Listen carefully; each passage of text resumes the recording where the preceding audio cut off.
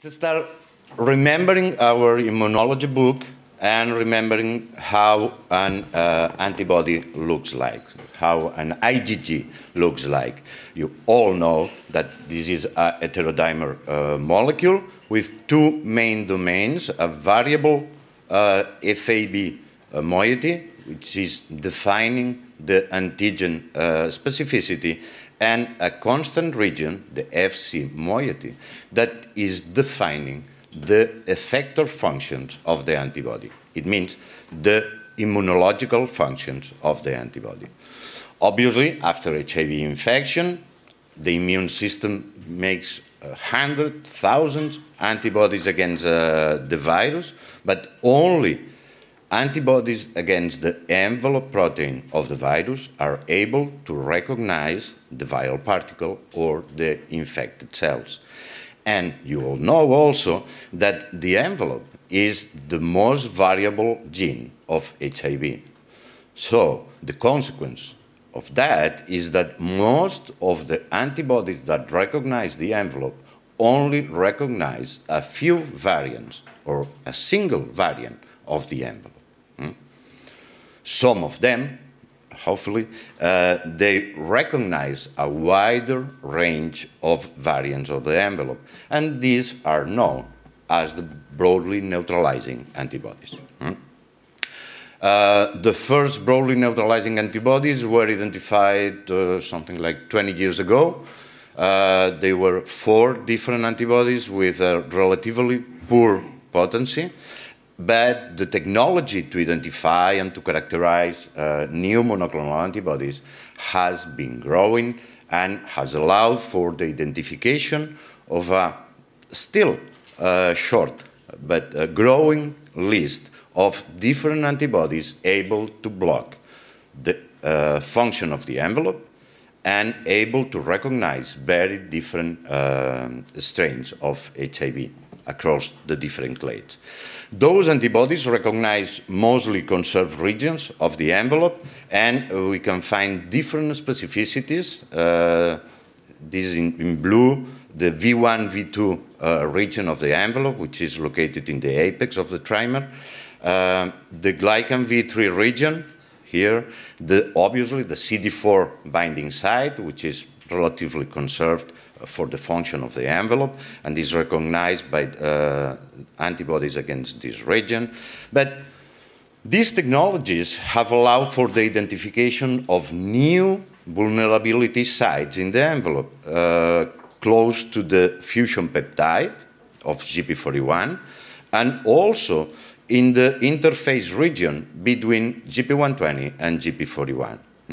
And finally, there is another epitope targeted by neutralizing antibodies located very close to the membrane in the GP41 molecule, which is called the MPER, the membrane proximal external region of GP41.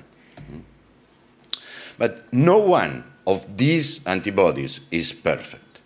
And this is a graph to summarize the potency and the coverage, the breadth of the different monoclonal antibodies that have been isolated.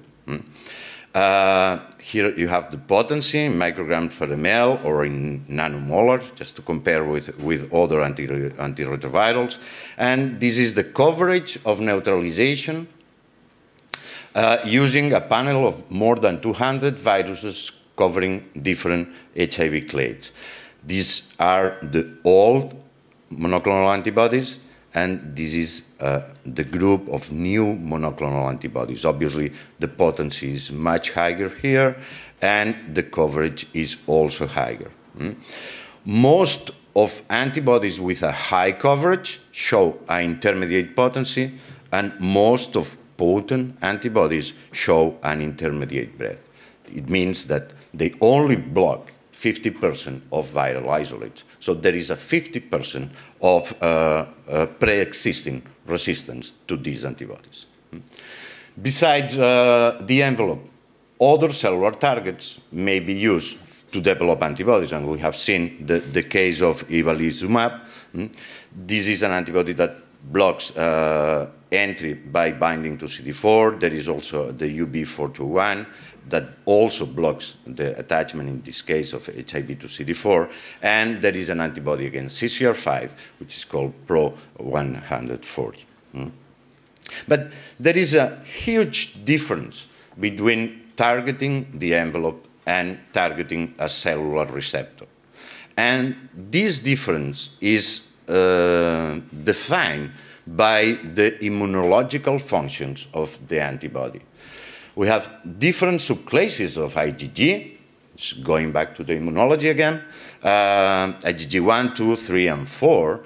And when we are targeting a cellular receptor, we need an antibody with low immunological activity profile. We don't want our CD40 cells to be killed by NK cells. So this is why ibalizumab, I think, is an IgG4 antibody. However, if we are targeting HIV, probably we want that macrophages will phagocytose the virus, that NK cells will kill the infected cells. So we will build our antibody in a IgG1 or IgG3 background, which is a much more immunologically active subclass. Oh, sorry. There is another function that is controlled by the Fc moiety of the antibodies, and this is the half-life of the IgGs in plasma. This is relevant for designing long-acting antibodies. The half-life of antibodies in plasma is controlled by endothelial cells, which express an Fc receptor on their surface. This receptor endocytoses the IgGs, and those IgGs are released and are degraded by lysosomes. By modifying the affinity of antibodies for this receptor at acidic pH, we can maintain the antibody bound to the receptor, and the recycling endosome will release again the antibody to the circulation, to the plasma. So we are avoiding the degradation of our IgGs. And this is something that is relatively easy to do. Oh, sorry. So we have a toolkit to start using antibodies for HIV prevention, for HIV therapy, and why not for HIV cure? We know, we have a list of monoclonal antibodies, we know the immunological functions, and we can modify the half-life of those antibodies. Let's start by prevention. What we know about prevention? We know a lot from animal models and a few things from human trials. This is just an example of HIV prevention in non-human primates. This is a very recent paper that summarizes some of the concepts that I have shown. This is a paper from Malcolm Martin in Nature Medicine. The design of this study is very simple. This is a single injection of antibodies, and then repeated challenges with sheep of these treated animals. The antibodies chosen, this is an anti-CD4 binding site antibody, this is an anti-V3 loop antibody. The doses were 30 milligrams per kilogram. And the authors used antibodies in the wild-type form, but also antibodies modified to increase the half-life. And the results of protections are shown here. Clearly, wild-type antibodies delay infections, but the modified antibodies show an extended half-life and therefore an extended activity. For the case of 3BNC, the 101074, after 20 challenges, no animal was infected with HIV. So this is a long-lasting protection. What about humans? Okay. There are two different trials that are being conducted in humans for HIV prevention. The first one is not a classical one, is not the administration of antibodies, but is the a gene therapy approach with an AAV coding for the monoclonal antibody PG9. The idea is to inject this viral vector intramuscularly, and then muscular cells will produce the antibody as B cells do. And the objective is to maintain high levels of antibodies long-term in those treated individuals. This trial will be closed, has been closed recently, and probably the data will come out soon. But, they have tried different doses of AAVs, and the level of production is expected to be high. Oops. A more classical approach. This is the administration of a recombinant antibody to HIV uninfected individuals. This is the VRC01 antibody, an anti-CD4 binding site antibody, and this is a very large study on HIV prevention that is being conducted in the US with men having sex with men, and also in Africa, in women. There are almost 5,000 participants in both studies. This is called the AMP study. If you want any further information, there is a website for that. This is a long study that is expected to finish in 2022. All participants are provided with PrEP counseling. The antibody is administered intravenously every 8 weeks. And there are 3 study groups, the placebo one, and 2 groups with different doses of the antibody. And the doses are chosen through a prediction of the pharmacology. The higher dose will provide levels of antibody higher than 10 micrograms per ml in plasma.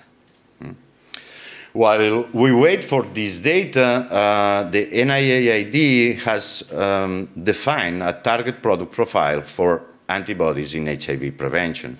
And this has been presented by Dan Kuritzkes in the last CROI. And these are what the requirements that an antibody should meet to be efficient in HIV prevention. The product probably, one antibody is not sufficient. More than one antibody will be needed. And obviously the antibodies should have different specificities to cover more than 98% of HIV strains, again, across different subtypes. Which could be the target population for these approaches? Young people and adult people at high risk of HIV infection, but also infants from HIV-positive mother. And the dose probably should be 5 micrograms per kilogram every 3 or 6 months, ideally 6 months. Probably in infants, a single dose of 20 milligrams per kilogram will be enough. The tolerability should be good, and rare adverse events should be present, and obviously the cost, which is also a concern, should be lower than $50 per person per year, which I don't think it's reachable. This is for prevention. So let's move to therapy. What we know about therapy with antibodies in HIV-infected individuals. We know a few things. In fact, the therapy with antibodies in HIV-infected individuals started in 2005 with those very, very low potency or potent antibodies that were known 20 years ago. And I remember you, it's 4010, 2F5, and 2G12. They show a very, very poor potency, and where they were given to HIV-infected individuals, the effect was very poor, but they were safe. There was some delay in a viral rebound, but basically antibodies were inactive.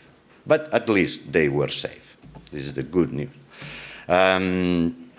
Now, with the new antibodies, many clinical trials have been conducted in HIV-infected and uninfected individuals with VRC01, anti-CD4 binding site, the 3BNC 117, 101074, and a variant of the VRC 07. All these antibodies has been administered up to 30 or 40 milligrams per kilogram in intravenous administration, or also subcutaneous administration for VRC01 and 07. There is only one single study of combination of antibodies which is ongoing, and so now we have information of monotherapy with monoclonal antibodies. And obviously, a monotherapy with a drug targeting the envelope, which is so variable, is not the best idea. So the conclusion of these studies is basically that all antibodies are safe in HIV uninfected and HIV-infected individuals, and they are active, although there is a huge concern on pre-existing and developing resistance.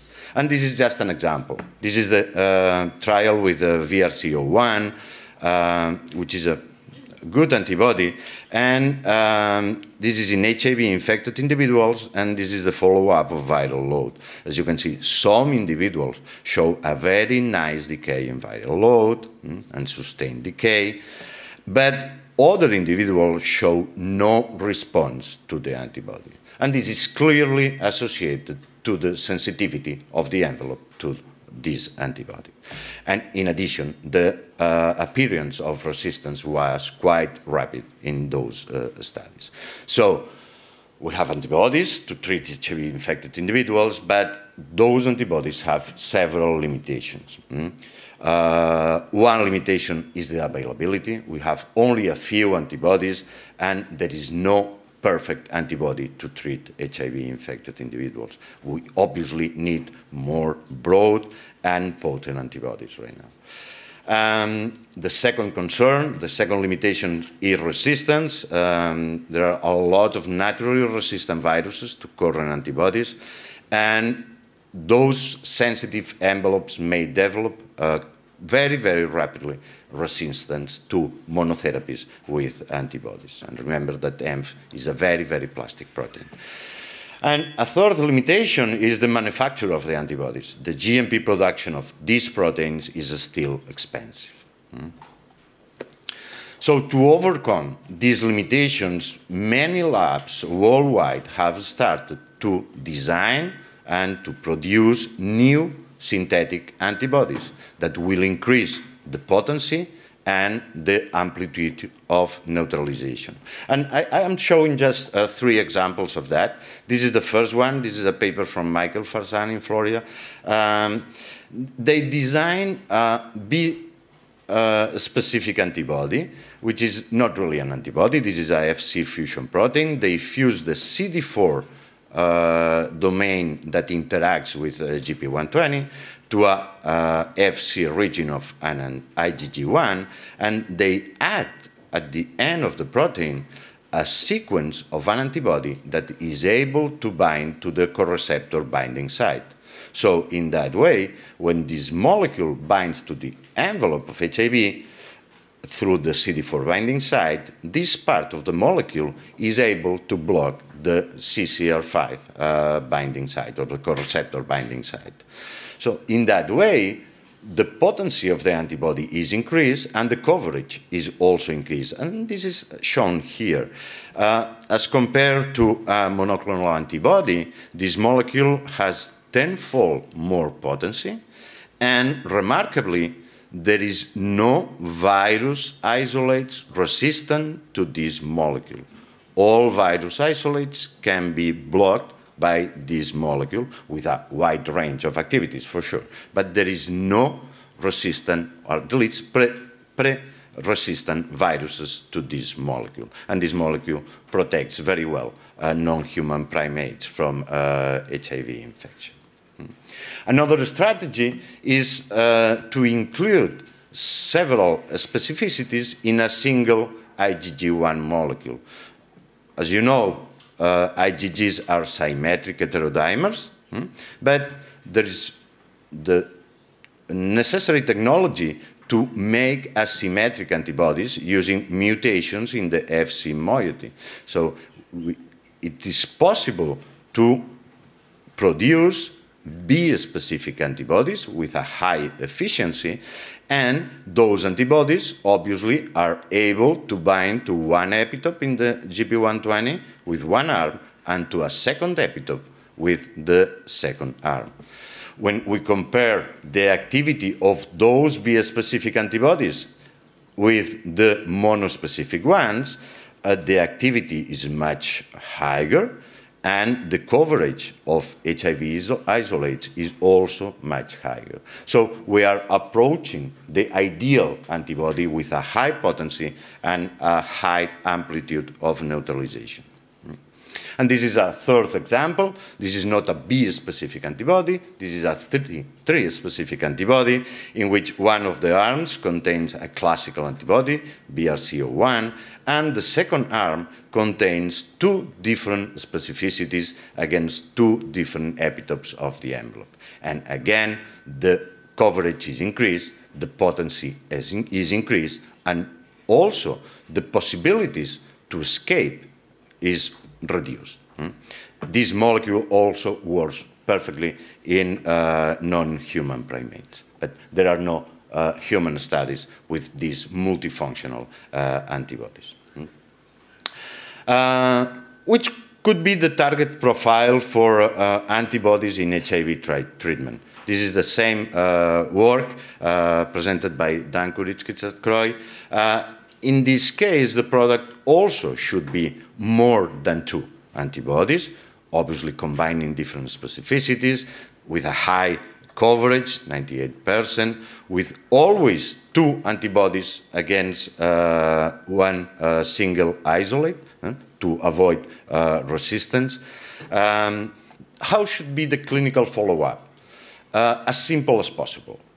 No need for susceptibility testing. So if we are covering 98, 99% of viral isolates, we don't need to assess susceptibility of the virus.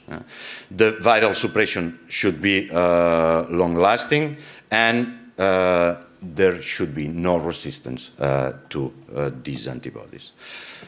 Doses, lower than 30 milligrams per ml. Ideally, with these highly potent antibodies, the doses can be reduced to 1 milligram per kilogram. And the administration can be done at home by subcutaneously or at infusion centers at the hospitals by intravenous administration. Tolerability, of course, rare adverse events, no increases in inflammation. We are treating HIV-infected individuals with higher levels of inflammation. And one important thing is low anti-drug antibodies. If we want to treat for a long time individuals with an antibody, we cannot, or we have to avoid the emergence of anti-drug antibodies that will remove the antibodies from the circulation. And the cost obviously should be similar to our first-line therapy using antiretrovirals. This is the summary for treatment. But I think that this summary is only taking into account the antiviral activity of antibodies. And as I told you, antibodies have antiviral activity, defined by the antigen specificity, but also immunological activities, which are defined by IgG1, 2, or 3 subclasses. And I think that this immunological activity is relevant mainly for cure strategies. We don't need this activity for therapy because the antibodies have antiviral activity, and we just need this antiviral activity. But to go beyond the antiviral activity, we have to take a look at the immunological activities of the antibodies. The Fc region of the antibodies mediate a large range of viral inhibition functions. The first one could be the antibody-dependent cellular phagocytosis, which means that macrophages may phagocytose viruses, but also infected cells. One very important activity is the antibody-dependent cell-mediated cytotoxicity, ADCC, which is mediated by NK cells. The antibodies bind to the envelope expressed on the surface of infected cells, and then they bind through the Fc region to the CD16 receptor on NK cells. This activates NK cells, and NK cells will destroy infected cells. Another relevant function is the antibody-boosted antigen presentation. The antibody, when bound to the antigen, is captured very efficiently by antigen-presenting cells, and this allows antigen-presenting cells to boost antigen presentation and to boost immune responses against the virus. And finally, also the complement-dependent cytotoxicity that can be activated by IgG1 and IgG3, and may also help to destroy infected cells. Are those activities existing in vivo, I mean in HIV-infected individuals, or these only exist in the immunology books? I think that they exist, but we have no proof for that. In fact, all the trials that have been conducted in humans with monoclonal antibodies are not designed to answer that question. So we have to infer the answer from current data. And we know that the in vivo activity of antibodies requires the Fc moiety of the molecule. We know that antibodies may delay viral rebound, so may have an impact on the reservoir. And we know that treating with antibodies may boost immune responses against the virus, so in a vaccine-like effect, which is not dependent on the antiviral activity of the antibodies. So data suggest that antibodies may have an immunological function in vivo. But the only data that we have is coming from, again, animal models. We have no data in humans. There are two main experiments in animals that point to a immunological activity. The first one comes from the Nussensweig lab. This is an early treatment with a combination of monoclonal antibodies. This is 3 days after infection, so do not try to translate to humans. This treatment induces a long-lasting control of HIV infection in treated animals. This is the long-term follow-up of the animals, and this control is not associated to higher levels of antibodies, but is associated to a good CD8 T cell response against the virus, because when CD8 T cells are removed from these animals, there is a clear peak of viremia that once CD8 T cells come back, viremia is controlled again. So early treatment with an antibody may induce a long-lasting control of HIV infection. This is not clear which mechanisms are controlling this long-lasting activity. It could be also associated to a change in the viral dynamics during early infection. Obviously, treating after 3 days reduces the exposure of the animals to the virus.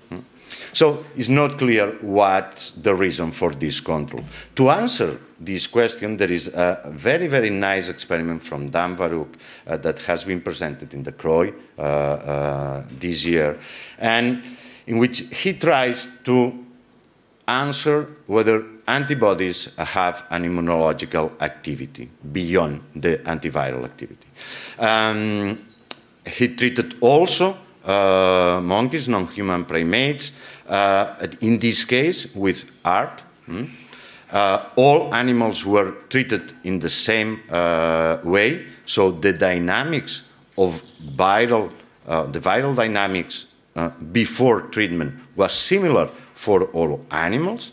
And then, after 2 years of treatment, animals were treated with a placebo, with a TLR7 agonist, with a monoclonal antibody, or with a combination of both. Then, once the antibody was washed out, ART was interrupted, and the viral dynamics was followed up. Obviously, the placebo group rebound rapidly and reached a viral set point. The TLR7 treated group showed a more or less similar activity, with some animals not rebounding, but the most spectacular data comes from the antibody-treated groups, and in particular from the combination treatment, in which only a transient viral load peak was observed in some animals. So I think this is the most exciting data on the potential use of antibodies for cure. So in conclusion, I think that antibodies against HIV are safe in humans, at least the human antibodies that have been isolated from HIV-infected individuals. We have no data from these modified antibodies, 3 specific antibodies and so on. Antibody-based prevention and treatment strategies are feasible and could be relevant in some target population, especially in those fragile populations with difficult to adhere to antiretroviral treatment. I hope to have convinced you that anti-ENV antibodies are much more than antiviral compounds, and they emerge as powerful immunomodulatory tools that may play a role in cure strategies. And also, these modified, new, highly potent antibody derivatives are emerging as new tools in the field, and we need new data from humans in both prevention and treatment, but obviously we need new data on clinical trials in humans to evaluate the potential contribution of antibodies to HIV eradication. Thank you very much.